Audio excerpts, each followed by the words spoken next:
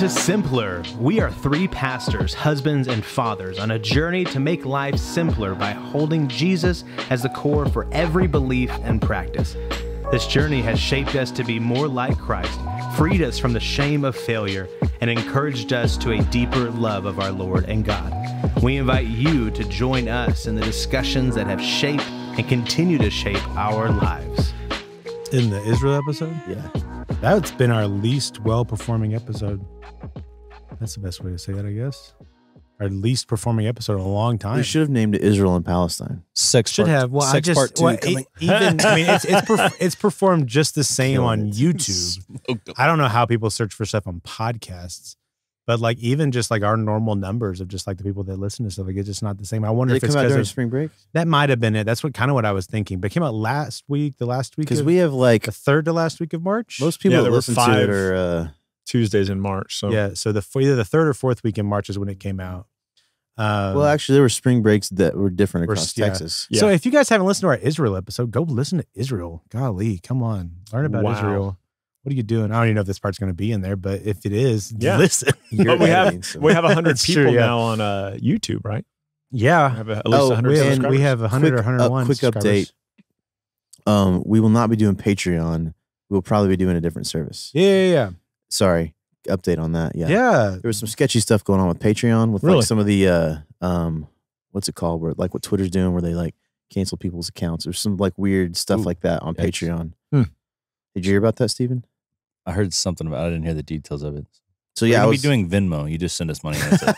Yeah. I mean, and my Venmo is it's actually a one-way deal. Yeah. I mean, really what we're trying to do, like this is a ministry of the 456 church. Like the 456 is the one funding all this because we feel like this is part of our ministry at the church. But our thought with doing Patreon is like being able to have a bigger reach. Like, just to be honest, like we would love to actually do a little bit of marketing. Simpler, because we feel like we want more people to listen. Yeah. Not so that we can make money, but just so that more have a bigger audience. And the only way for us to I think market at this point is to have some income. Yeah, I think at this point we'd be really excited to recover our costs every month. Yeah. Which would be great. So Patreon was the idea, but after looking into it, I think Patreon is not going to be the right move for us because we would easily deplatform. We would easily get deplatformed. I think on Patreon. Maybe if I wasn't talking, we'd be okay. Yeah. So stay updated with that. Follow us on social media. We can just wrap up that. We can wrap the episode right now. Hey, thanks everybody. Yeah. Keep Christ as core. What can be simpler than that? We'll see you guys next week. Man, that was like 3 minutes. We should do an episode like that one week. Just be, all right, listen to last week's episode. We'll see you guys next week. Oh man. Well, hey everybody. How you doing, Pierce? I'm so sleepy. Man, you said you were tired, Ryan. I'm tired. My daughter's been I was going to say she's been doing this thing, but she has this unbelievable diaper rash that we're trying to figure out what's the cause of it because so you guys are real parents. Maybe this might be part of my inauguration. No, this is your world. We have no idea now. It's been too long. I know. True. So like, you're the expert. Golly, the whole like hurts me more than it hurts you. I mean, I wasn't spanking my child, but like, the whole hurts me more than it hurts you mentality. Like I was just trying to like clean her bottom. Like, oh, that's so bad. And she had that rash and her, that sucks. Her like, it wasn't just like I'm crying normal cry. I haven't heard like a tortured cry from her before. I've heard the, I need my mom cry. I've heard the, I fell down cry. I've heard all of that cry. I haven't heard the like, I'm in unbelievable pain and I don't know why cry. And my dad's inflicting it on me. Like, I know it's very specific. But I was just like, I've got, like, if I don't clean up this poop, it will just get more irritated. It'll get more, it's bad. And we need to get everything cleaned up.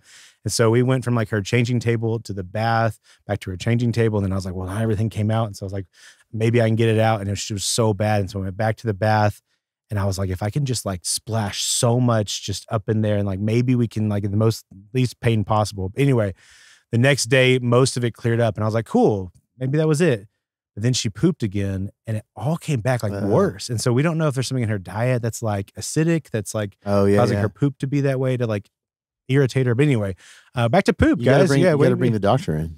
So Dr. Pepper. So that's right. So anyway, we're keeping an eye on that, trying to keep an eye on the diet. And if things don't go, or her diet, and if things don't go away, We'll bring in Dr. Pepper, and then we'll call her pediatrician. And Dude, we So- used like the butt paste, Bedros or whatever butt paste. I had to look it up. Oh yeah, that stuff's dope.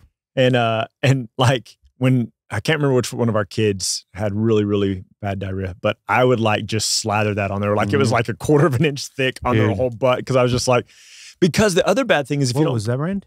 if you So don't put enough on there, then the diaper, yeah. the diaper sticks to it. There's also someone told us about this stuff you can buy at like farm and ranch supply stores, even Tractor Supply that they use for animals. Axle wheels. And it has, Oh, wait. but it has around. like some kind of like has something else in it that like that just covers. Yeah. It's just a paste. This has something else in it to like help the Yeah. pain go away. Hannah made, I don't even know what's in it, but she like made a concoction like a month or two ago, and it doesn't go bad. Well, I don't know how long it takes to go bad, but it's all like How's it medicinal stuff. Oh, okay. Dude, so she put it in one of our sauce containers, and it has to be refrigerated. Uh-oh. And so like I told her, I was like, put that in the bag, and it's white too. So I'm like, I don't know if that's mayonnaise. I don't know if that's like any of the sauces we made. And so I was like, you put that all the way in the bag. And I don't want that on my thank sandwich. goodness I haven't accidentally put it That's on good. something.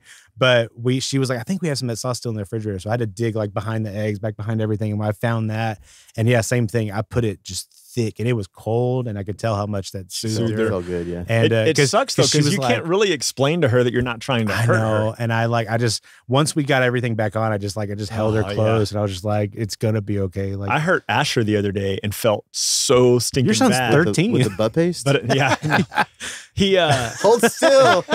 sit down, man. he lost a tooth recently, but he has braces on the top, and Oh, that sucks. he lost a tooth in the back that was holding the wire in. That's where the wire Oh, was. no. So that tooth came out, and then the wire was just poking him in the Oh, gums. It's awful.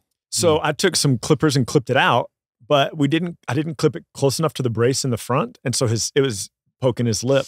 So I was like, okay, let me just cut that last piece, be real still. I said, I'm just going to get it. He goes, it's going to hurt. I was like, no, it shouldn't hurt at all. Just hold your head real still. Well, when I clipped that little piece of wire, the wire shot into his mouth Ooh. and hit him in the lip. And his eyes flashed. He was like, Dad.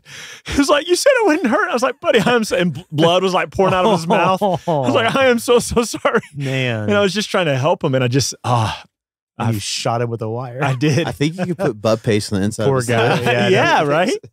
Guys, when you guys were a baby, I found this miracle paste. Come back here. I felt so bad though. I still use butt paste. I don't have a rash or anything. I just find that it soothes me. Just put it all over my body every night before I go to bed. You know, whenever, Some people use sunscreen. I prefer. I prefer butt butt paste. paste. you know, after you eat at Panda Express, a little bit of I butt hear paste. if you mix the essence of Steven in with the butt paste, it smells really good. Hey, another product idea. Hey. When did you smell that? Oh man, I'm Oh, sorry to man. hear that. That's miserable. It's okay. So I've just, because of that, she'll wake up in the middle of the night like in pain. And so we've been past 3 nights. She'll wake up between 1 and 5. And I'm like, well, you can come sleep with us. But she's also slowly learning that if I wake up in the middle of the night, I can just go sleep with mom and dad. So now we're trying to figure out how we're going to condition her out of that. Yeah, because didn't you guys just transition her to the big to her kid big bed? girl bed. Yeah. So now she's thinking, oh, I'm out of the crib. I can just get to go with bang mom on the and dad. door until they come over here. Yeah. What's crazy was that her first night, before she had any pain or anything, the first night where she did that, she got up, she went to the door, we heard the handle shake. We were in the living room, and I was like, let's just pull up the camera feed and see what she does. She went over there and then just shook the handle twice, then went back to bed and crawled back into bed on her own.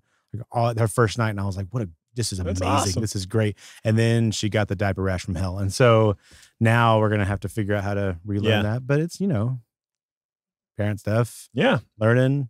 You're One day, almost a real parent. one day I'll be there. One day. Well, hey, as you guys transition with me to being a real parent, let's go on over to the PCC. Let's step on over to the corner. Hey, sit on down. Let's do it. So today, what we have planned, regardless of how I talk about it, I feel like I have to do this. This might be my first PCC disclaimer. Okay. Regardless of how I talk about it, I feel like it's going to sound racist. And I didn't realize that. I know, right? Until about 30 seconds ago. So I'd like to apologize for any people of color out there that this might come across racist. What do you mean out there? Right here and out there. Well, we're off to a good start. I know, right? So even my disclaimer, it's not Speaking of going. getting It's not deep going level. well. Wow, I know, right? Pierce. It's not going well. So there's no intentionality behind this that is racist. And I'm going to strive to do a good job of saying what I mean in the midst of this. One of the things that I love about the PCC is that oftentimes over the course of the weeks leading up to us recording, I know you guys are surprised that we don't just, this isn't like recording it live into your ears, that we do pre-record these and upload them. But into the weeks leading up to us recording, I'm just impacted by what's happening around me. And then I'm contemplating it, I'm thinking about it. So it's literally just, I don't have necessarily a lot of the time super solid ground of what my thoughts are. The only thing that I'm really solid on is Jesus. Like everything else, I'm still kind of in the midst of learning and molding and shifting and changing. But Jesus being Lord and Savior, 100% on that. Definitely. I know that.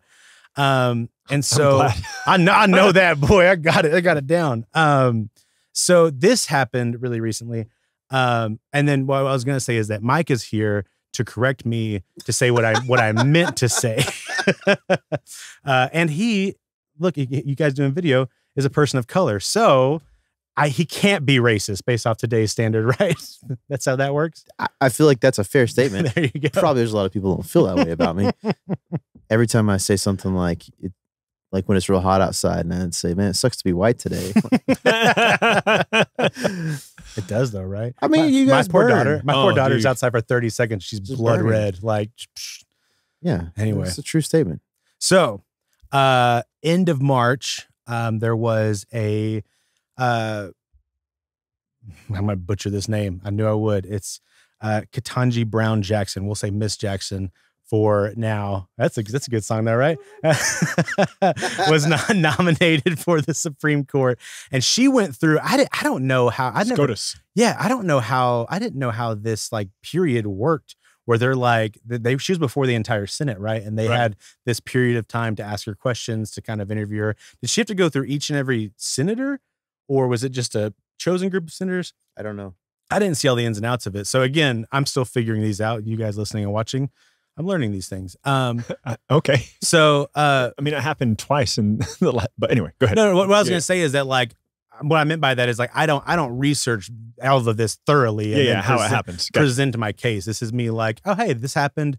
Here's my thoughts. Here's my thoughts. Yeah. So I don't know exactly how everything worked with how somebody gets into the Supreme Court, but the way that it's been memeified and thrown out there on the internet is a black woman basically being yelled at by a bunch of white men is basically like how I've been seeing it thrown out a whole bunch. Really? Yeah, that's how I've been. Because I see clips of white women interviewing her in the Senate too, but like. Oh, really? Well, I also saw Ted Cruz, who's a Hispanic man, and I did see the conversation between her and the black congressman as well. That was a good conversation. It's just because people are trying to give a biased viewpoint. Yeah, I've seen other sides as well, but I've seen a lot of the. So, and where I'm going with this is I saw a post the other day that was comparing her being the phrasing they used was being berated by white men. They compared her response of grace and poise and being calm to the intensity of Brett Kavanaugh's trial, of how he responded to being questioned and being under trial. And then they proceeded to say, look at how amazing all black women are and how terrible all white men are. And then they made the entire absolutes. Thing. Oh, yeah. Based off of two experiences. And I was like, oh, well, you can't do that. Like, that was like, I was reading this and I got down to sentence 4 and I was like, oh no, like you can't do that. And so what I am not saying, to be clear, is I'm not saying the opposite of that. Like, no, white men are great and black women are terrible. Not saying that whatsoever. But what I am saying is you can definitely look at this situation and say, whoever you support, I don't know all the ins and outs of either one of these situations. I'm just a dumb guy that doesn't know very much. But whether or not whoever you support, you can look at this situation, say it is this person who made this meme. I would say, no, you can't say that. What you can say, though, is, man, I don't feel like Brett Kavanaugh really handled this situation well at all. Sure. Look at what he did. Man, look at how Miss Jackson really handled this so well. I mean, and if this person who made this meme supports her, which it seems like she does, or he does, whoever made the meme, they can say, man, I would like somebody like that to represent us in the Supreme Court. I would like somebody who is full of grace, who's full of poise, who seems to be patient, who seems to be handling themselves in this way. Which is funny because that has nothing to do with being someone on the Supreme I know, Court. right? Yeah. Like it's the people who didn't vote for Trump because they didn't like that he was mean. Oh, true. Yeah, they made it You all take about. an old sleepy dude who has no freaking idea what he's doing over someone who's mean. Like it just like we're looking for nice people in these. It just doesn't make sense. Yeah. Plus, let me just add something on the racist side. Isn't that racist to like identify her as a black woman in this whole thing? Like, True. Like why does it have to have anything to do with her? If we want race to be gone, I like Morgan Freeman like years ago saying, if we want racism to be gone, stop talking about This it. is an individual who is. Is she qualified for the Supreme Court or not? Yeah, exactly. Regardless of her race. Yeah. And I mean, we all know that the reason that Biden appointed her, because he said it, was because she was black and a woman. Wow. It doesn't mean that she's not qualified. Right. Yeah, that But sucks, what he though. said was, "This is why I'm appointing her." And so, I that's the problem with these conversations right now. hate it. Is the premise is Sleepy Joe saying, "Here's why I'm doing this," and it's not because of her qualifications. She could completely be qualified Yeah. if he had just said, "Here's my nominee because she's qualified." But he's trying to push an agenda, so it has to be that she's black, which is funny Yeah. because that actually is a hit on her. Yeah, It it is. is. Apparently, he's hitting on her. yeah, he's. Sorry. No, she's not. She's too Now, old. okay. No disclaimer. She's too old for that. True. Oh man. I didn't say it though, so it's okay.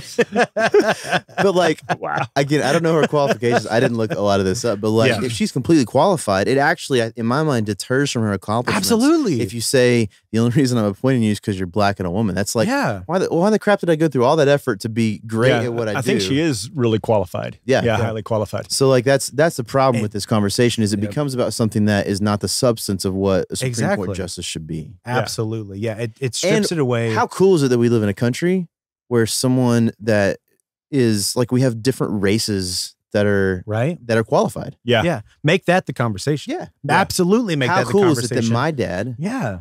from the other side of the world was able to immigrate to the US and Yeah. become what he is now? Yeah. Like this is an amazing country. What these memes do is It's you killing our country. You continue to have the walls built. You just Yep. have a different It's painting. a caricature. You have different Yep. paintings on the walls. Yeah. That's all you're doing. And it's on purpose. You're not tearing down a wall. Yeah. You're keeping the walls built. Nope. And as Yeah. someone of color, I'll tell you this, like I think the best way to break down those walls is to stop talking about color. Mm-hmm. And here I am talking about it. Wow. Come on, Pierce. Dang, Pierce. And they use Well- it like they're trying to make a point, but I'm just like, if I walked up and I was just like, Mikey, you're a pretty good guitar player for minority. How messed up is What does that have dude? to do with anything? But Yeah. it's Don't say used that. all the time. Hey, Everybody's like, you oh know yeah, what? yeah. I just thought about this. I bet I am the highest rated Filipino disc golfer in the world. I bet Maybe. so. I don't know. I bet there's some. They don't have disc golf in the Philippines. So Why aren't you on that? I might be now. Yeah. Right? I might change my Twitter handle. Like today. make it your thing. Someone also asked me a few weeks ago at a disc golf tournament because we didn't talk about this. I finally hit I saw. 1,000 rated in disc golf, which means Yeah, dude. it's gonna, Congrats. and then I played a tournament the next weekend and it's played really bad. So it's gonna drop after this. But someone goes, I wonder if you're the highest rated pastor in the world. Like, Oh. but there's not really a way to know except to go through the 490 people that are rated higher than me Yeah. and go through each one of those people and Yeah. Start calling them. see if they're pastors. Excuse me. Excuse me. But I bet I am Blessings and peace to you. Are you a pastor? I'm the highest rated Filipino in the world, which means that I should be granted automatically a pass to play on the Elite Series and the Pro Tour. The Yeah. Filipino Because it's frisbee flipper. discriminatory against Filipinos to not put me in that place. I can guarantee you would actually move up there. Well, funny enough, all I have to do is sign up early. but somebody then, said you make were- the whole thing about race. Though. You see, they bent to the You were race. good at frisbee. If somebody told you were good at frisbee golf for a Filipino, that means you're really good. Or really bad. Or you're the only one. Yeah. Right? Yeah. The only one. Yep. Oh man! But you can't take them too seriously because they called it frisbee golf. Yeah, Yeah. that's true. What if they Yeah. said frolf? Frolf. Oh gosh. froth. Well, hey, Hey, what are we talking about today, Ryan? Pierce, thank you for Racism. that incredible introduction. Oh, you're welcome. We're going today to talk about spiritual gifts. And Nice. this is in response to a good friend of ours down in Humble named Maddie. And Hey, Maddie. Hey, Maddie. And she and her husband listen, and she called me up a few weeks ago and was asking me, hey, have you guys done one on spiritual gifts yet? And I was like, I honestly don't know. And so I had to kind of scroll through our list because we do keep track of what we've done. And I was surprised to find that in almost 2 years, we have not done this. I know we've touched on it in different podcasts. Yeah. But not like an actual But episode. not a whole podcast given to spiritual gifts. But Ryan, aren't spiritual gifts just something for first century believers? All right, everybody say it with me, Well, actually, Pierce, quit being so stupid. Well, actually, Pierce, we here at the 456 do hold that all of the spiritual gifts are still used by God for his glory. We believe that the spiritual gifts we're giving for the building up and the equipping of the church, but also so that through the spiritual gifts, people would know that Christ was the Messiah. And so we want to talk about spiritual gifts today. And we want to spend some time just kind of discussing that. And so, Micah, you want to? I think you should lead us off. Give us some. Okay, yeah. So, Or do you want me to ask you a question first? Because go let for me it. do that. So Frame it for us a little bit. So there is a conversation that has gone on for a while. It's something we call cessationism, which means there are people who believe that some of the spiritual gifts have ceased. Hence the word cessationism. Mm-hmm. So I think that's like the question you asked in the But Ryan Pierce. That's kind of what that's based on. There's people who say, what's the passage? Is it Thessalonians? Well, 1 Corinthians 13. He says when the perfect comes. These 1 things will cease. Corinthians Oh, that's 13. 1 Corinthians? Yeah, it's right there in that context. What does it say? So 1 Corinthians 13 says, love never fails, but where there are prophecies, they will cease. Where there are tongues, they will be stilled. Where That's there not is, what I'm thinking of. it is. Oh. Where there is knowledge, it'll pass away. For we know in part and we prophesy in part. But when the perfect comes, the imperfect disappears. And so a lot of people will argue that the perfect here is the scripture put together as a book. It can't be that because the next part says, now we see it as a poor reflection in a mirror, but then we will see him face to face. Now I know in part, but then I shall know fully, even as I am fully known. That is clearly not just having the Bible. The perfect seemingly in this text is obviously Jesus. The return of Christ, The idea, and I think this is a great place to start for spiritual gifts. The idea from 1 Corinthians 13, which I mistakenly thought was Thessalonians for whatever reason, I don't know, is that when Jesus comes, there's no longer a need for these gifts. Right. And I think that's the premise. Like, we got to understand that the gifts have a purpose and that those purposes are now for us in the body of Christ. Well, he says these three remain, faith, hope, and love. In contrast to the gifts that won't remain when Christ returns. Yes.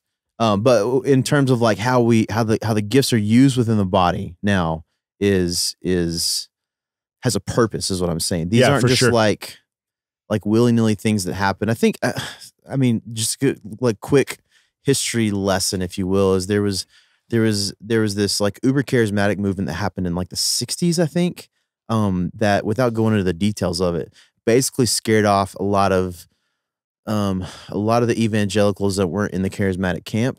And so that's where you see the split now between like Pentecostals and people like Southern Baptists, is where like one group's like holy rollers, like, crazy off the wall, like doing nuts stuff in your worship services. That was my skate team's name. I'm just kidding. Holy rollers. That was my rollerblade team. Yeah.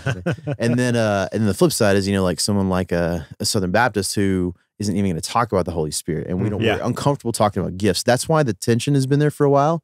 And then even in the cessationist camp, I feel like. So go ahead and talk really quickly while you're on that about what they believe has ceased and why.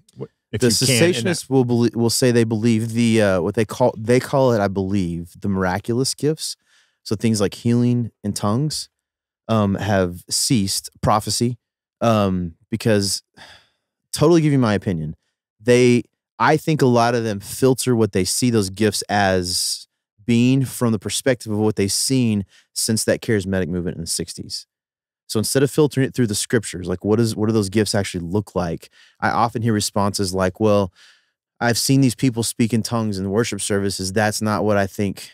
If that's what tongues is, that's not something that needs to be the case. I've seen, they're like, I believe Jesus healed. I believe the apostles healed. I don't believe people heal today. And they will often say, because I never see it. But you and I, Ryan, have been to other parts of the world where I haven't personally watched someone do this like miraculous healing right in front of me, but I've heard story after story after story from firsthand from people in Southeast Asia of God doing these insane things. Yeah. And so I think a lot of times it's filtered through just what we see. So we have American Western Christians saying We don't believe these things exist anymore because of our experiences. And then based loosely on a text from 1 Corinthians 13 that obviously isn't even speaking of what they say it's speaking of. They say it's speaking of the scripture.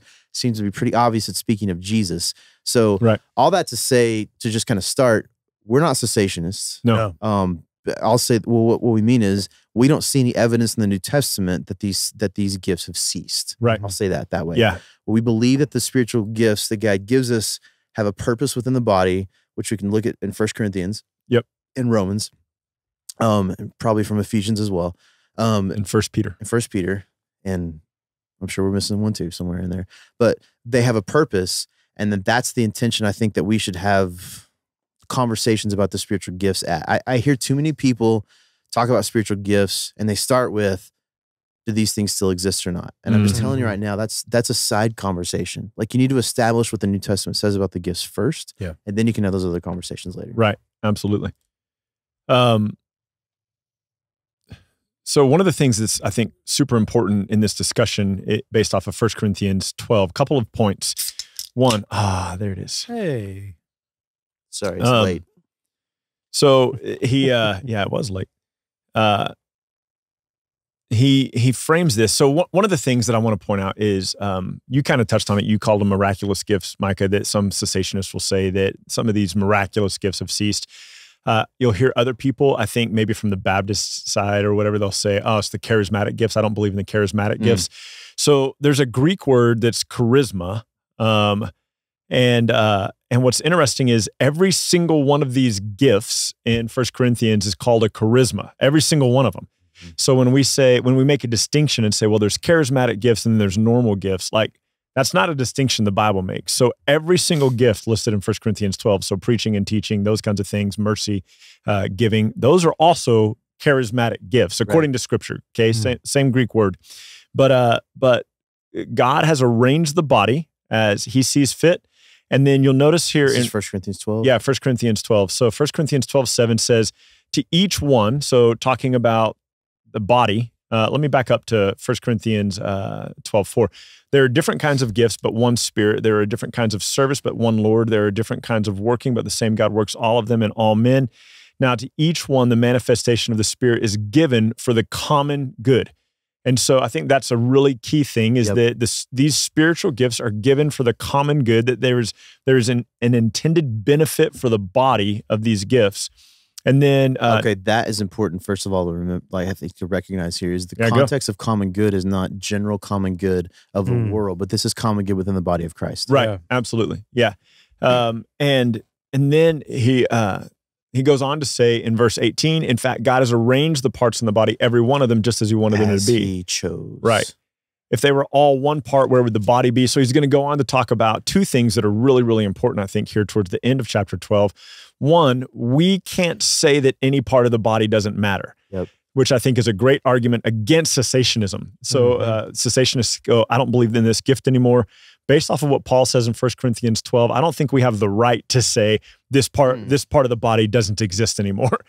This gifting doesn't exist anymore. That's a good point. So the moment you say that we don't need this part of the body, we've said it a lot, and Pierce, Mike and I had this conversation even before you came in, but we've had it now since you've been part of us for the last decade. But this is an old conversation for us, Micah, that you and I don't have the gift of tongues, but if someone was in our body of believers who had the gift of tongues, it would probably freak me out if it happened in the middle of service, only because I haven't experienced it authentically. But we also wouldn't knock it down, like we wouldn't slam it down. Now, we do believe, based off of chapter 14, there has to be an interpretation. And then we three know, I think, the Bible well enough that we could take that interpretation and weigh it against Scripture and know if that was valid or not. But honestly, if someone spoke in tongues and somebody got up and said the interpretation of this is that Christ is the King of Kings and Lord of Lords, I'm like, okay, awesome. Let's roll with that. And I think something people forget too, in the end of that section, he says, verse 22 of, is that 14? Yeah, 14, 1 Corinthians 14. He says, thus tongues are a sign not for believers, but for unbelievers. Well, prophecy is a sign not for unbelievers, but for believers. If the whole church comes together and all speak in tongues, and outsiders or unbelievers enter, will they not say you're out of your minds? But if all prophecy and an unbeliever and an outsider enters, he is convicted by all. He is called to account by all. The secrets of the heart are disclosed, and so falling on his face, he'll worship God and declare that he's really among you. In other words, and he actually goes on to talk about Israel a little bit later too, and that's it's partly a sign for Israel. Yeah. Well, so later. What's interesting, a couple of thoughts on that, right? So tongues, can we do a sidetrack real fast on this? Yeah. Okay.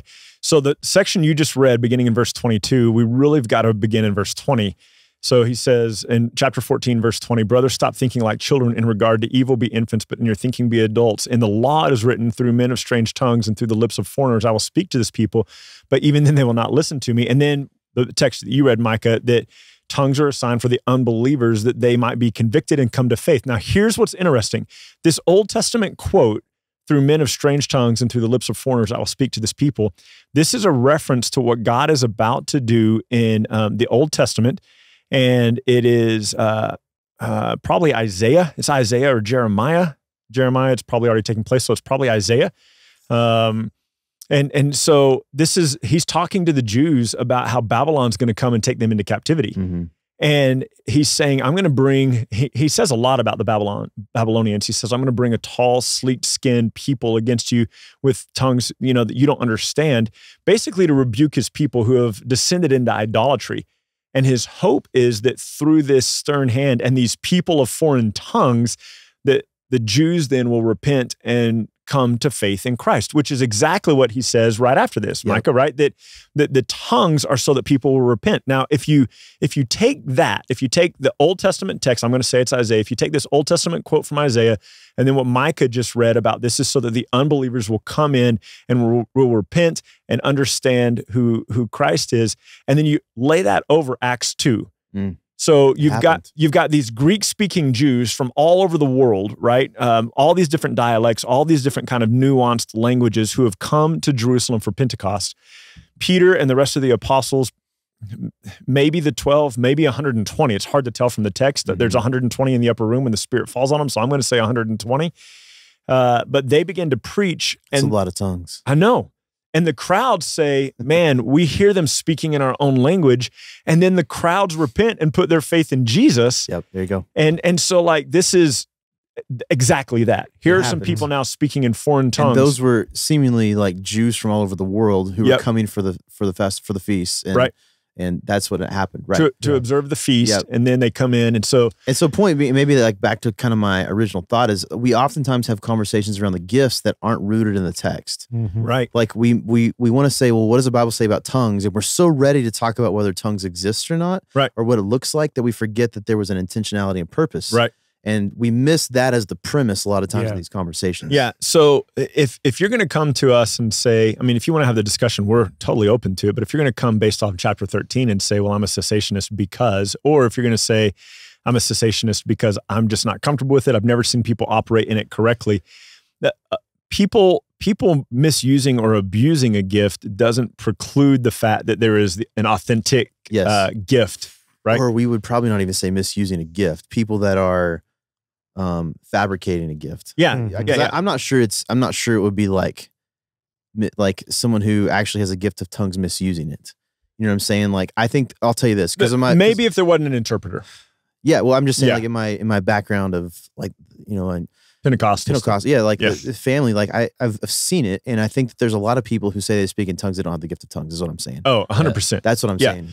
Just like I think there are people who say they're gifted as preachers who aren't. Yes. And I want to give y'all a warning that if somebody ever stands up on Sunday morning and starts speaking in tongues and nobody immediately stands up and interprets, you're going to? I'm standing up and I'm just making something up. Okay. But if it's not according to the scripture, I will then rebuke you. Simpler Pod YouTube, subscribe, hit the bell notification. Whataburger 2 for $10. I'm just anything. If it happens, pause. So I love lamp. So we can get the video camera out. Oh man, we got to film that. Crap. When else do you get that opportunity? Yeah, right. And that person's like, that's not what I said. Like, you don't know. You don't know. Well, so the two things, one thing from 1 Corinthians 12 is we can't say we don't have any need for the body. Yes. And so I think that addresses kind of the cessationist. The other one is the whole body can't be an eye, because then where would the sense of hearing be? So I think that this addresses the extreme on the Pentecostal side where it says everybody needs to speak in tongues. The whole body can't be one thing. And that they actually take that from Acts. Oh, do they? Yeah, where it's the people I think who believed in in John's message, Mm-hmm. and then the Spirit comes and they all speak in tongues. Am I missing that? Like, there's this place in Acts where the gospel comes and everybody speaks in tongues. Yeah, there's 3 places that happens. But what I would argue, so let's talk about that. That's really great. So the first place that we see the gift of tongues with the apostles in Acts 2. And that is among a Jewish community of foreigners, like foreign Jews who have come from all over the world. We see it again in chapter 8, I believe. And this is when some of the disciples, I think in this case, primarily Philip, he's gone into Samaria. And so he's preaching to those who are part Jews, but also part pagan, and they're worshiping God along with idols. And so the Samaritans were not well liked by the Jews, but Philip's preaching among the Samaritans. And then Peter shows up and he realizes they haven't received the Spirit yet. He prays for them and they speak in tongues. And so that's among a Samaritan culture. What I was thinking of. And then I think you're thinking of Ephesians. It's not in the book of Ephesians, but it's in Ephesus, where Paul comes in Acts 14 or 15, something like that. No, maybe Acts 19, but Paul has come to Ephesus, I think Acts 19. And he's preaching there in Ephesus, and he goes, what have you been baptized into? And they say, we've been baptized into the baptism of John the Baptist. And he says, have you heard of the Spirit? And he goes, man, we didn't even know there was a Spirit. So he baptizes them, and then they all speak in tongues. And here's my thought. This is a thought, and I'm open to all sorts of discussion on it.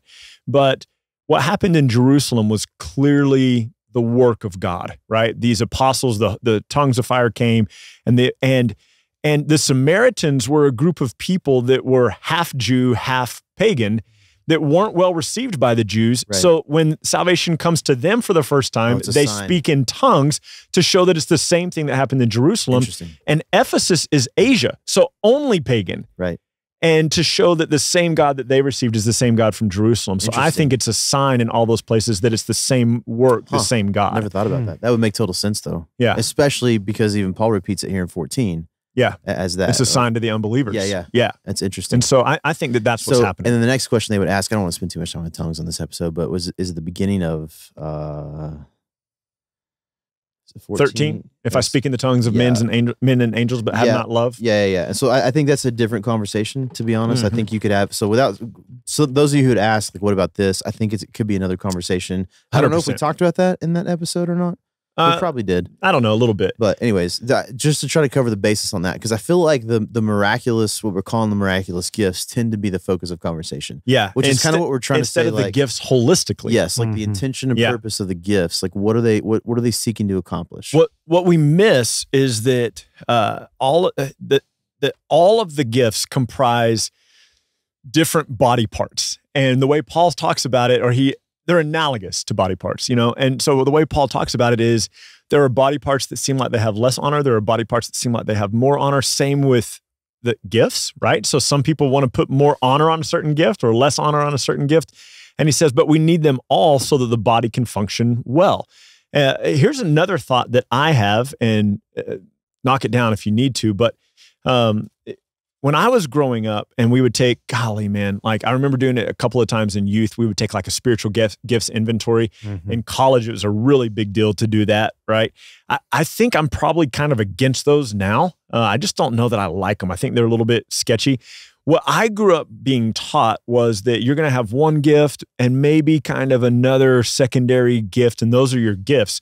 But when the Bible says that the Spirit gives gifts as he sees fit, I really have come to believe, like those 120 people that spoke in tongues on Pentecost, there's no indication that they continue to do that. Right. I really believe that the Holy Spirit gives gifts as he sees fit. And so any one of these, and if you took 1 Corinthians 12 and Romans 12 and Ephesians 4 and 1 Peter 4, depending on how you count it and which translation, you're going to get between 19 and 22 gifts listed.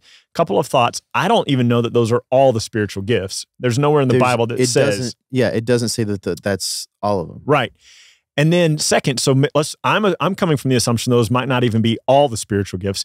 But then the second thing is I can't even be certain that the spiritual gift I have today will be the same one I have tomorrow, because I believe that since there is a purpose in the spiritual gifts, and that is the building up and the equipping of the saints and the reaching of the lost, I might be in a situation tomorrow where it is beneficial for the Spirit to give me a different gift tomorrow that I didn't have today. And to make it, yes, and to make a point on that, I feel like that is while I think we would all agree with that, I feel like it's the rare case. Yeah. Like my total guess, my guess would be that if you ended up going to India again but instead of 2 weeks this time, you went for 3 months.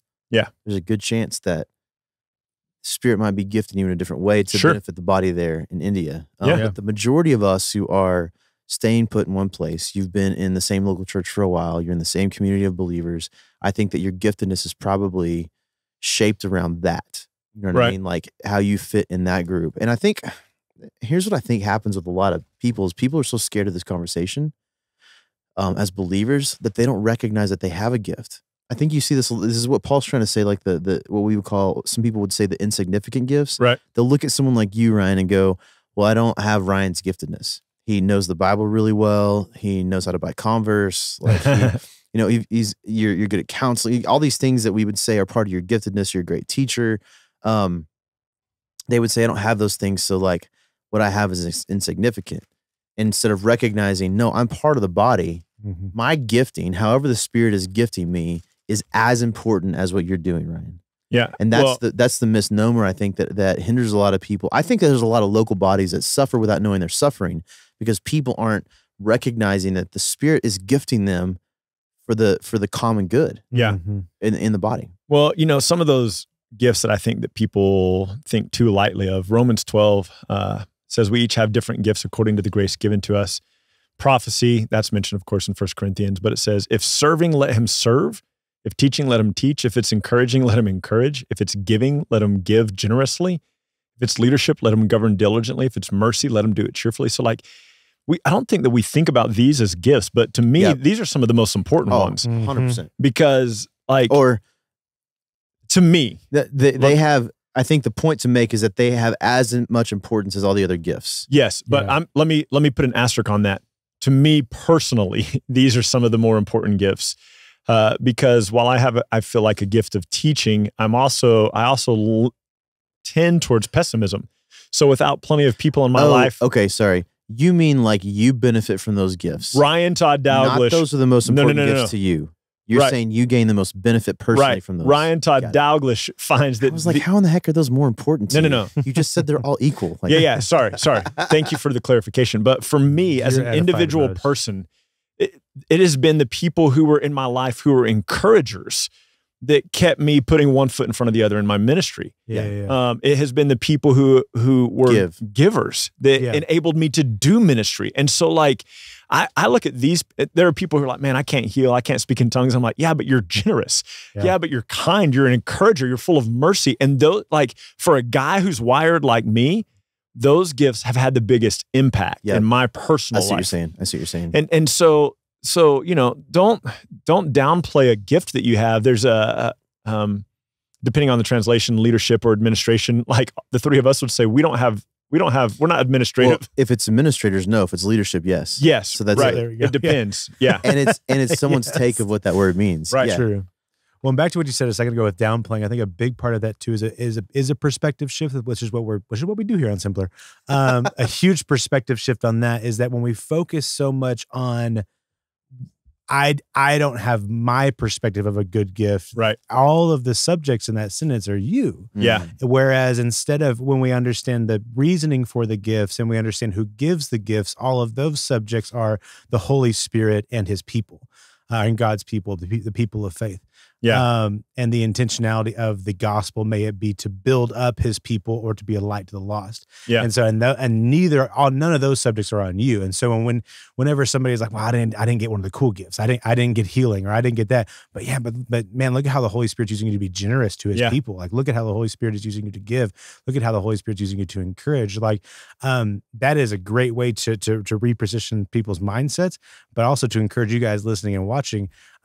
It's a big, massive perspective shift, is that these gifts, our mindset should not be on us, but our mindset should be on the reasoning for the gifts and who gives them in the midst of them. So, and maybe to that point, like recognizing that this isn't even our choice. Yeah. Like we are vessels of How would him. you be jealous about something if it's not even, it's like the Spirit's saying like, no, I'm not giving you the gift of teaching so you can be in front of people.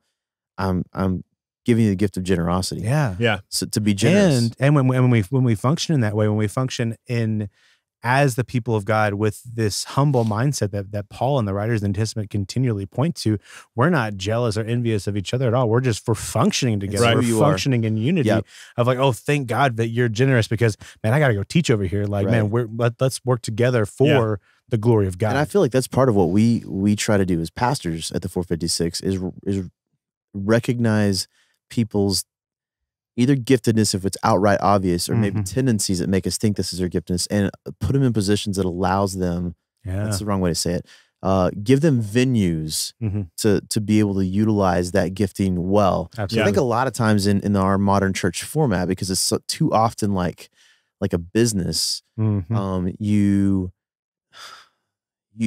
tendency is to put more weight on what looks like the glamorous gifts. Yeah. You know, sneakers with preachers and all the disc golf guys are giving me crap now because I started using that app Turo to rent a car. You can get like a Infinity for the same price as you can rent like a Prius. So like, wow, now I get the Infinity. So dude, get the Infinity. sometimes I show up in these like, these like not spending much money on it, like $60 a day for a luxury car, and they're saying the new Instagram is not preachers with sneakers, but preachers with luxury cars. So they're gonna start a channel for me doing that. But in the modern church, sometimes if you're the service, the person who's got the gift of service, sometimes we think, well, that's only the people who have an extrovert personality who are going to stand at the door and greet people. No. The importance is of the gifting is recognizing that you might actually be the person who like goes and helps somebody move, or you go and like serve someone in another way. You're like making food for somebody. Then nobody else in the entire church knows that you did that, but it still has the same importance. Even when that's what we forget. Even when it's unrecognized, it's for the common good of the body of Christ. And that's I just kind of get sick of the glamorous gifts being put up in the front. So-called, glamorous. So what we're calling, because I don't even think they're that glamorous. Like, who in the world, to be honest, would pick being one of the Ephesians 4 people? Right. You know, like, why would you? Oh, we got to go to that. I guess now that I said it, but like, why would you pick to be like an apostle, a prophet, an evangelist? Why would you pick pastor to be in a position where people dog you all the time and just rail on you, and your job is basically 24 hours for pay that's not super great? Because you get to wear cool shoes. You do get to wear cool shoes, and sometimes drive luxury cars. That's true, man. Rental cars. I'm just saying, like, we wouldn't be doing what we do unless we feel like God had called us to it. Absolutely. We wouldn't like step back and go, okay, if I got two options for a job, I'm taking the one that's like low pay and rougher, and the other one that's like high pay and easy life. You know what I'm saying? Yeah. Not that we have hard jobs. Right. I'm just saying, like, in general, like, that's you wouldn't be picking this unless you're narcissistic and just want to stand in front of people. Absolutely. Which is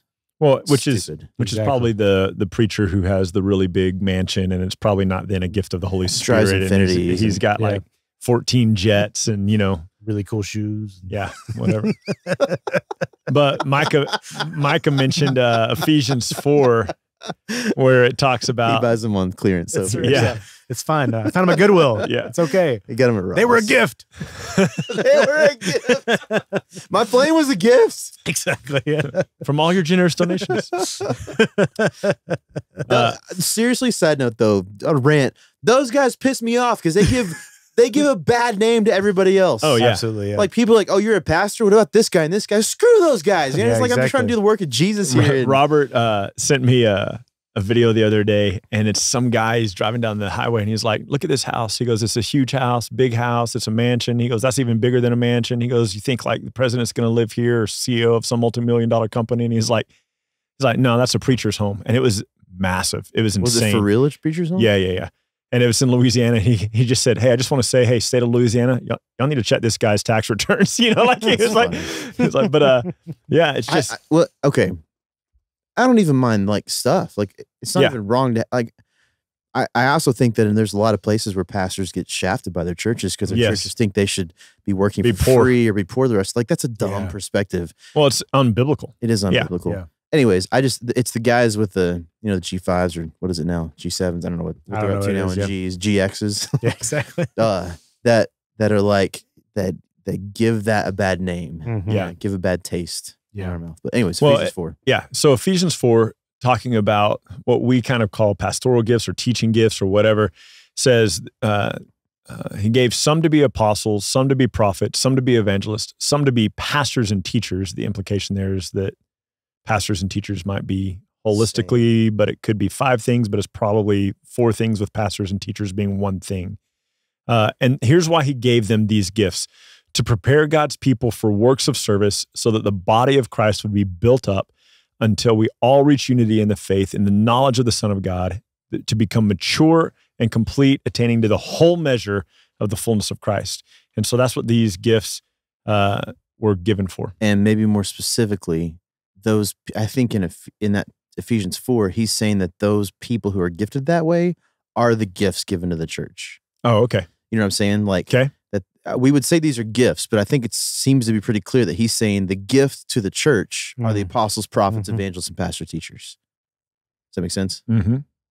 Have we never talked about that before? Maybe a little bit. I need to look at it. I mean, it more. seems. I think you'll be. I feel like this is one of those ones where you'll be like, okay, I see what you're saying. Got it.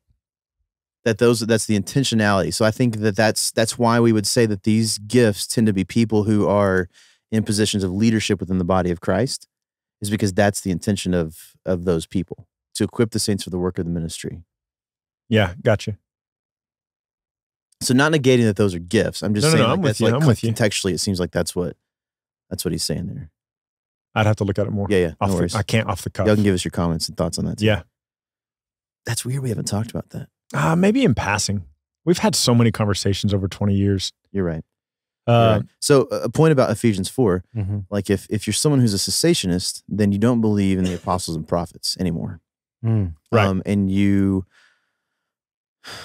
would say something like those things have died. And while we would say, like, I actually know someone in Southeast Asia who I would probably call an apostle. Sure. Not someone who is like special. I would say that this is different than the apostles.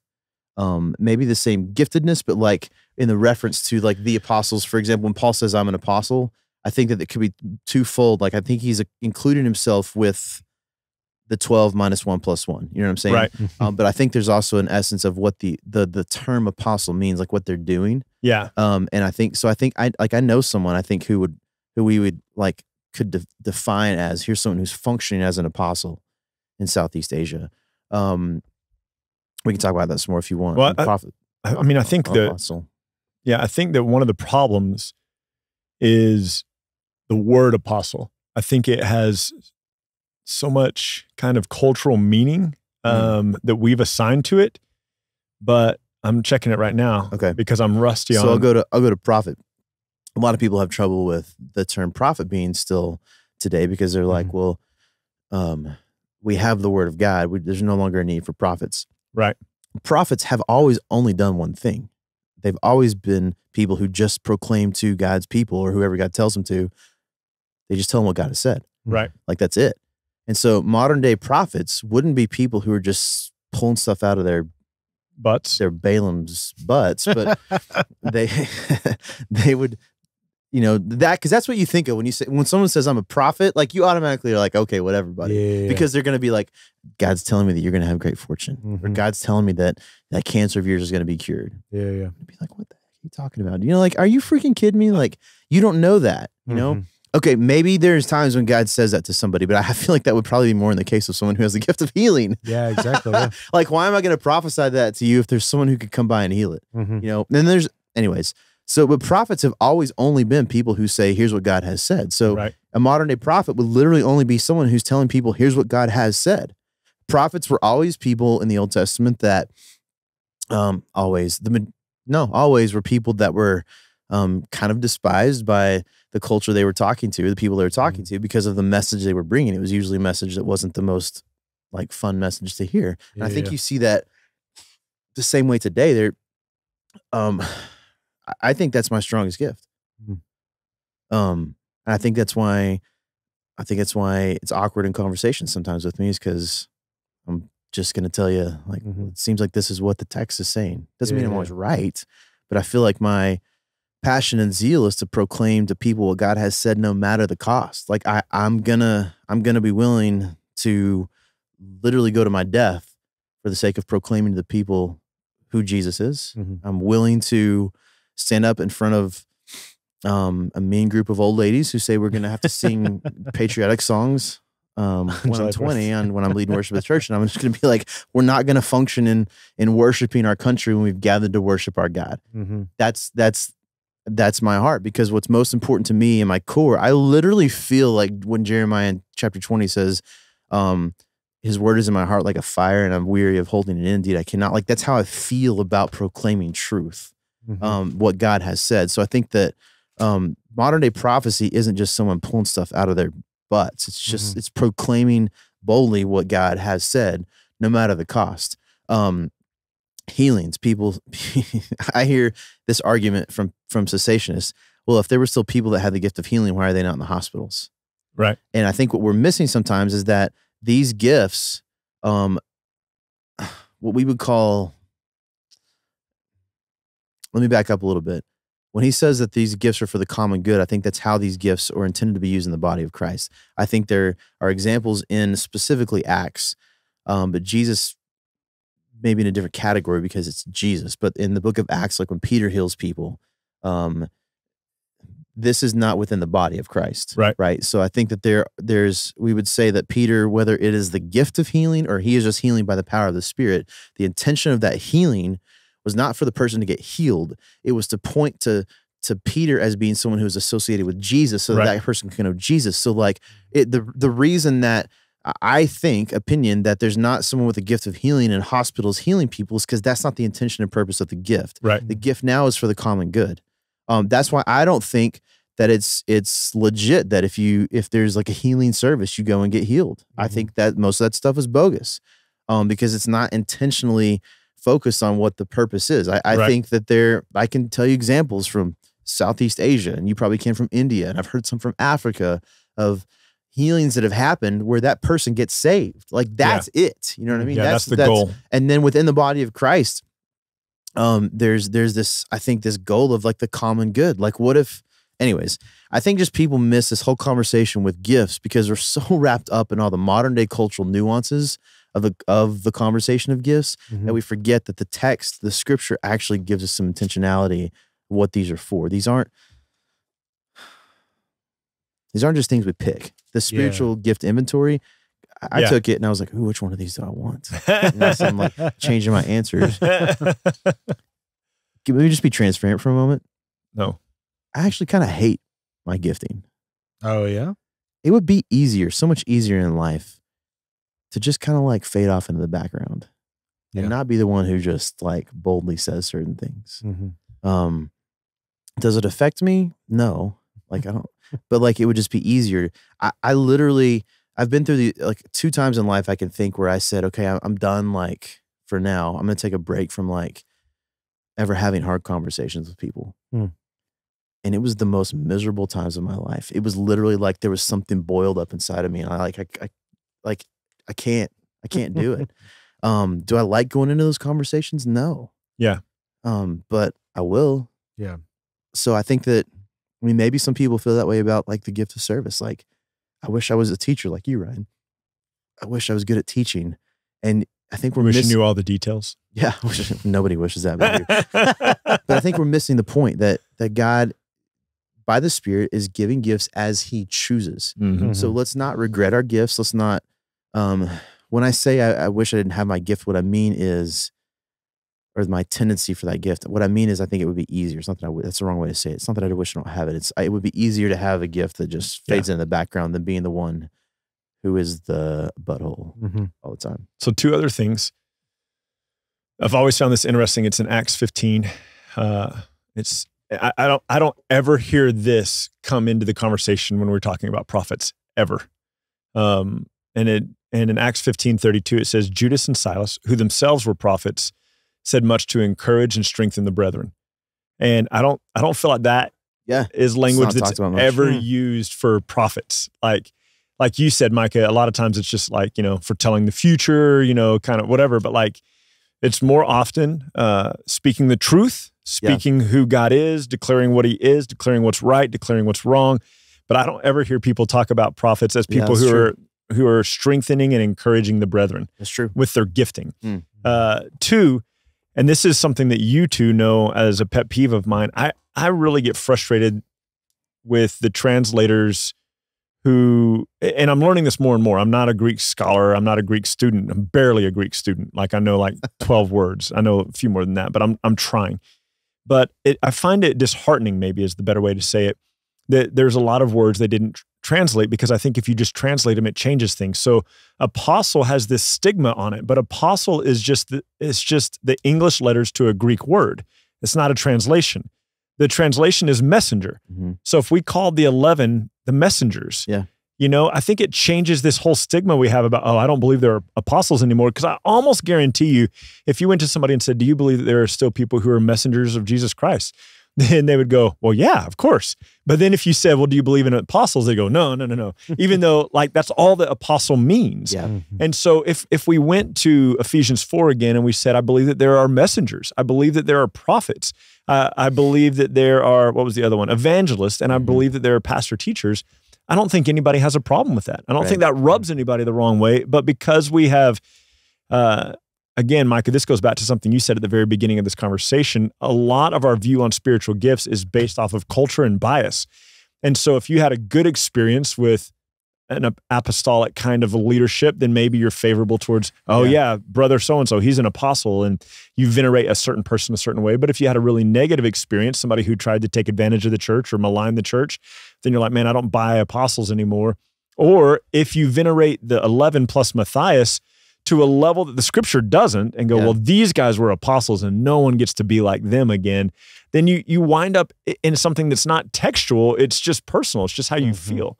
And so let's just translate the word. Like, I wonder if we had translated this word since the Reformation, like the last 500 years, if we would have be having the same conversations about what it meant to be an apostle today. Yeah. Like, you know, like messenger, you're a messenger. Like, and maybe that's what you meant earlier by people who misuse gifts. It's not that they're necessarily misusing the gift, but there are people who are using the term apostle in a way, it's part of it, negative for sure. way that is not correct. Yeah, it's part of it for sure. Which could be totally someone who does have the gift of being an apostle, but you're right. It could be either way. Yeah. Although I feel like probably more often than not, it's not the spirit giving gift in that. It's something else. So, I'm interested, Ryan, to hear Pierce. I don't know if we've talked. I feel like you and I have talked about that a lot. The Ephesians 4 thing that you've mentioned it. That the people mentioned are the gift to the church. I can't remember specifically the conversation, but I think that flows. I mean, just reading it again, not negating that those are gifts. No. I think the context here is very much God gave. He's talking about Jesus, and he says, and Jesus gave the apostles to equip the saints. Yeah. So if you gave apostles the list. He gave this list to the saints. You're exactly right. So we'd have to take in the context of understanding these roles, these gifts here, these people from these other places, knowing that they are gifts and applying that to that understanding. But his point here is these were given to you. And I think my only thought with that, the reason it might have any significance is that I think this is probably why you see these people typically in leadership in local churches. There's a lot of conversations I think that you could tie into that for sure, which we won't have for now. But anyways, I think, like, I don't know if we're summing this up yet or not, Pierce, but I think that there's a lot about gifts in the scriptures that are rarely mentioned in the conversation of spiritual gifts. Yeah, which is funny. That we want to talk about spiritual gifts, but we don't often want to talk about what the scripture says about the gifts. We want to talk about our experiences with the gifts. Yeah, I'm trying to think of what the simpler view would be for here. Well, I guess, the simpler view would be there are gifts that the Spirit gives. There are gifts the Spirit gives. For the common good of the believers. Yeah. So use them. There we go. I think that's beautifully put. And maybe here's a question someone would ask: is like, how do I know what my gift is? So question: spiritual gift inventory. Yeah, there's a website we can point to. Sorry. We all went to those websites in college. Simpler.com/spiritual gifts. It's a $5 fee. We will tell you what your gift is. We told you no more Patreon. That's actually how we're raising money now. That was a joke. Disclaimer number 3 of the episode. That was a joke. Question for you, real quick.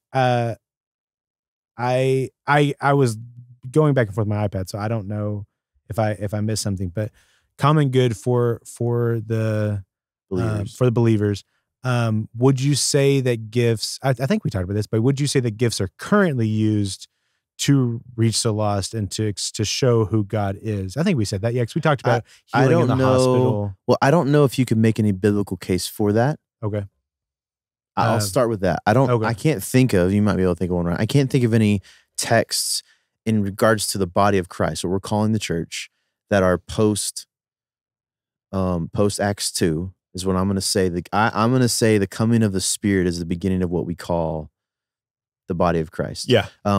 Maybe that's another conversation. Mhm. Post Acts 2, I don't know if you could make a case for that, but I think that you could make is an assumption that the gifts that were given oftentimes were the character of, were part of the person in a way that allowed them to interact with people outside the body of Christ. Okay. You know what I'm saying? Yeah, but Like, I don't think that's the yeah. reason for the giving of the gifts. I see what you're saying. Yeah, 100%. But you could say like yeah. someone who is a servant inside the body of Christ is probably also going to be by nature Yeah. a servant, and they're going to Absolutely. serve people in that way. So I don't think that's like when you're part of the body of Christ, when you're around other believers, like Mhm. your gifting's this way, and then when you're not around believers, like the gift, like the tendencies yeah. just go away. I think that we can't know this from the scripture. But I think some of those, I have no idea whether it's like tendencies we already have in personality Mhm. that God has given us, those that combine with the giftings. Like I don't know how that works, Yeah. but I know that, like, for example, the people I know that seem to for sure have the gift of generosity, were always generous even when they were like little. Yeah. These are people who like one of my kids is like just always giving. And I don't know if that's just because the Spirit's like doing that at a young age, or if that's just tendencies. Yeah. So I think that there are, to answer your question, there are things that like bleed over. Like, Mhm. I don't mind having a hard conversation with someone who's not a believer. Yeah. I'm not going to use Ryan's term. I'm not going to lose sleep at night if they like yell and scream at me. Yeah. But so I don't know if you can make a case from the scripture, but I think you Yeah. could say that it bleeds over. I would be uncomfortable saying that, unless we can find some scriptures right now, I'd be uncomfortable saying the gifts were given so I could reach the lost. Yeah. Maybe with the exception of things that were intended to reach the lost. Which the only thing is, which is maybe another conversation for later, is, Ryan, we've talked about this before, the definition of the word evangelist used in Ephesians 4. Yeah. We're not sure if it's exactly how we tend to define it now. So I Yeah. don't know. Let's just say hypothetically it is. Okay. Let's just say hypothetically evangelism is simply proclaiming the message of the gospel. Oh, okay. If that's the case, then we would say that gift is for that. But I would, the reason I'm like slowing in that is because I think that'd be weird saying the Ephesians 4 context is these are gifts to the church, Mhm. and one of those is evangelist. Yeah. Maybe it's a gift to the church in terms of like bringing people to Christ so they can be part of the church. Yeah. I don't know. I'm just saying, like, I would have a really hard time saying definitively there's these texts that say these gifts are given to reach the lost. Yeah. I think that's a really, from personal experience, I think that's a really good distinction to make. Because there's just the way that spiritual gifts were discussed specifically in college. There was a story told, and I can't remember if it was someone in our friend group or if it was a friend of a friend, but there was someone who, on a mission trip, walked away and had a full-on conversation with somebody, and came back, and they said, "Oh man, I got to talk about Jesus with that person. I got to do all these things," and they were like, "I met that guy earlier, and I had to have a translator. Like, that guy speaks he speaks not a word of English. He only speaks Spanish." And they were like, "Do you speak Spanish?"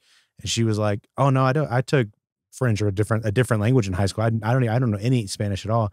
But they both spoke to each other, and they both understood each other perfectly. Yeah. And so, like, the response to that, within the conversation I remember having, a lot of people were like, "Oh, have you had the gift of tongues before?" And so the conversation went towards the gift of tongues. And so I think that Okay, that's a good point. Maybe that actually, so I can reel back then. That would be an example of a gift that seems to have some specific impact. On the Paul lost. says it on the Yeah. lost for unbelievers. So yeah, there's one. okay, cool. So yeah, Um, but I think that that's still in the context of like, It's still important to purposeful- understand. yeah. This is for the common. I don't know. Maybe we got to go back and look at that again. Common good. I don't know. I'm not Yeah, trying to throw a maybe wrench that's in a different anything by any context. means, but No, that should for sure be one gift that seems to have the implication that the main thrust of it is to reach the lost, mhm. which is weird of all the ones. Well, and did it say anything specifically about healing too? Because we mentioned that earlier about healing in a hospital in America versus healing in in a third world country, and how in a third world country, like that's seeing people come to know Christ. Yeah, I mean, there's healing. definitely examples of that in Acts. Again, I don't know if that's like But you can't make a case biblically that we're doing that now. But I think that is. I mean, Peter's doing that later, so yeah, it probably is. I mean, maybe 1 Corinthians 12, common good is more generic. I don't know. Yeah, I've always taken it in context that way because that's how he's speaking of it. he's speaking it to the body of Christ. Yeah, but I mean, maybe in Ephesians 4, it's clearly the body of Christ. Yes, absolutely. Yes. Yeah, So conversation to be had for sure. You're welcome, people, for making it more dirty. Yeah, not as clear. Well, I think, but all that to say, well, I think we have simplified it because of at least our circles. Well, maybe not all of ours, because you mentioned kind of your personal past. That's a dumb way to say it. Charismatic history versus like more of a staunch Baptist history with Ryan and I, or exposure. I so much in regards to the Holy Spirit and spiritual gifts was so free floating.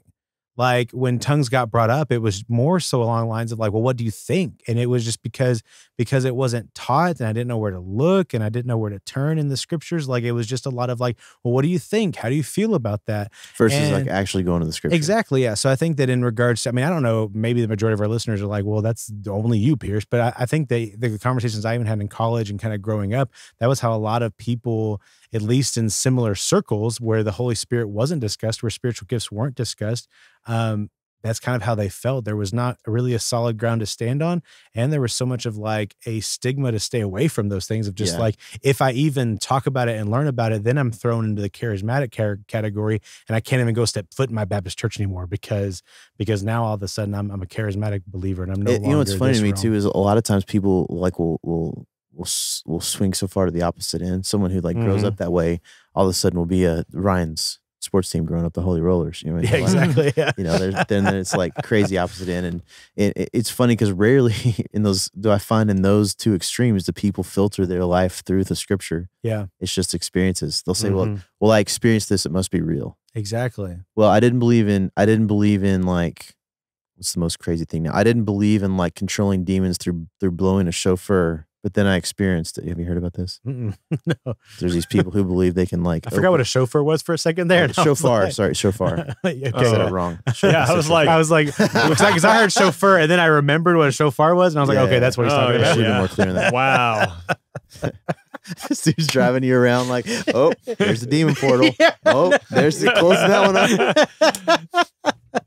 But yeah, there's people who believe they can blow the shofar and it will like open and close demon portals. That's wild, man. Why don't I ever get to meet these people? I don't know, dude. But anyways, like you go from like, I don't believe any of this to wow, I watched that demon portal get closed. I believe everything now. I'm going to put gold dust on the pulpit. I mean, it's like, you know, it just goes extremes. And I think the problem is not that you're negating people's experiences, but it has to be filtered through the scriptures. Absolutely. Yeah. So simpler viewpoint, use the Bible. Use the Bible. The Holy Spirit gives gifts as he sees fit. Don't be scared of him. Allow the Holy Spirit to use you for building up his body. We didn't answer the question. Like, how would you know your spiritual gift? Oh, how would you know your like how would you, if we're not doing an inventory, I think maybe we should end with that. Thoughts. My thought would be like, I think you're already gonna like, it doesn't seem to be like something that you just like pray for. It might be, you could, but there's not any implication. It's like something you ask for and it's given. It's just that the Spirit gives it. So my guess is if you put your faith in Jesus, the Spirit's gifting you. So it might just be you maybe praying that God will help you recognize what that is. Maybe asking people questions like, hey, what does it seem like I'm bent towards? And then also, I'll tell you this. I think you probably could just look at your life and know. Yeah. I think you could see your tendencies are. Yep. Yeah, those are my thoughts. I would agree with that as well. And I think something that we had said earlier in regards to how we're striving to function at the 456 is getting to know the people that are a part of us and seeing those tendencies in them, seeing how they're functioning and trying to plug them into areas where they can be free to do that, free to function in that, and kind of whatever the gifting may be, and see them kind of flourish in that. And so I think what that may be is turning to your leadership and just saying like, hey, I've been a part of this Bible study. I've been a part of what, if you're on the coffee team or whatever, like I've been serving, I've been doing this. You've seen me in conversations. what do you think my gifting may be? How do you make those conversations Yeah. count? What you had brought up, just asking people, Yeah.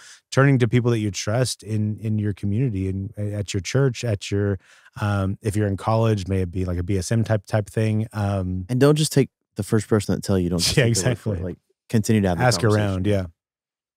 Do you have any other thoughts on that, Ryan? No. Nice. Yeah. What could be simpler than that? What No? could be Right? so clearly simpler than that? No, I don't. Dope. Cool. Do you guys have anything to add to spiritual gifts? We said no specifically to that question, but now I'm gonna ask a broader question. Do you guys have anything else to add to simpler gifts? I'm No. sure it's probably two No. or more conversations. There's but a lot. I think there's a lot. There's a lot more. to unpack. There's a lot more to it. I think we've actually asked some questions here that we haven't been able to answer yet, too. So that might be fun to come back and revisit this later Absolutely. and talk about Ephesians 4 being either these people are gifts. Maybe talk about 1 Corinthians 12. Is this common good, just the body of Christ or not? Or these kind of Yeah. things. So, Yeah. So, I mean, you guys stay tuned, subscribe. If you guys want to hear more of these conversations, let us know. If you guys think that we didn't flesh out a specific part of the discussion in regards to spiritual gifts, let us know. if you need a chauffeur, let us know. That's right. Head over to the social medias at SimplerPod. Let us know all those things, or where you are, subscribe, follow along. You're going to want to see what's up. I'm looking over here at my camera, right above my camera. It's not like I'm not keeping weird eye contact with, because a wasp is there, and my boy Steven is loading up his assault rifle, not an assault rifle, but a literal assault rifle I got it. to shoot a wasp. Are you gonna shoot it? Ready? Oh, I wanted to knock the camera out so bad. You gotta flip that thing down on the side. Yep. He's got a safety for the assault. Cock it again. Try and cock it again. Yeah, there we go. Boom. Yes. That's right. That's right. That's Oh, okay. We'll that- switch don't we'll switch worry. we'll switch to the main camera. That's my boy Steven. Hey, here we are. Steven's over there. We're at the Garden Audio. Go follow at the Garden Audio on Instagram. Go see what he's got going on over there. We might just pile up all the wasps from today. There's gonna be a lot of them. Just Lay please 'em. don't. I got glasses on, so it'll protect it. We'll be fine.